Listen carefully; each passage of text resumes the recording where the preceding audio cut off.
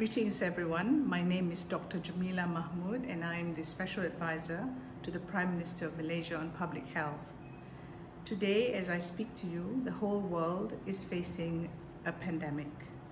It's a pandemic that we've never anticipated to be so gripping the entire world, although it is also a pandemic that we should have anticipated better because we've had so many signs of an emerging pandemic. How does then a pandemic or a disaster that arises from natural hazards impact gender, and what are the dimensions where women, girls, boys and men are impacted differently in the situation of a pandemic or a disaster?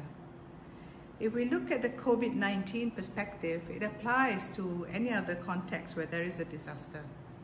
First of all, women are usually more impacted in many different ways. They are caregivers. They're caregivers in the professional sense. In our country, in Malaysia and also across the world, we have a lot of women who are nurses, healthcare givers, doctors, and often they're also caregivers at home.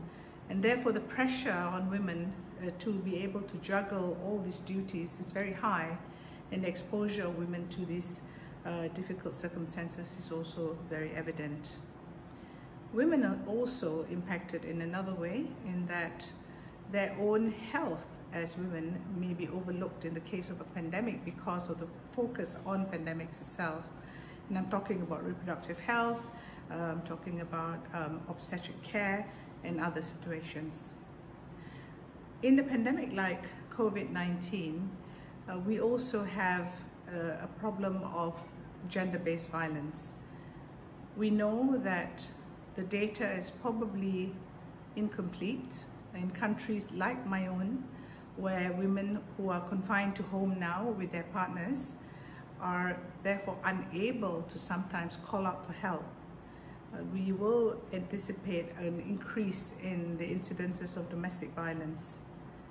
And this, although is not shown in the data we have now, we are gathering much more information now to point and investigate the impact of pandemics as well as disasters in other situations on domestic violence and gender-based violence. So what do we do about this?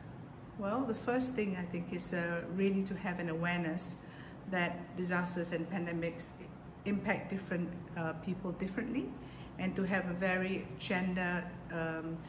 to put on a gender perspective and a gender lens into how we look at the impact, the response and the recovery of women who may be very different from men.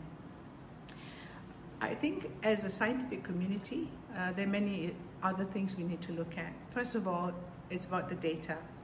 We've got to be able to have gender, sex desegregated data, as well as disaggregated also for age. I think this is something often overlooked. It's not just about gender and sex disaggregated, but also age disaggregated. Once we have data, it's better for us to, and much easier for us to really analyze the problem and really have a much more accurate picture of what's going on. The second thing is we need to look at communication flows. I think often women are unable to access information, particularly in remote settings, and therefore the impact of pandemics and other types of disasters could actually result in women not getting the information they need. So perhaps studying the science of information flows, understanding where information sits and where the gender dimensions of that is also very important.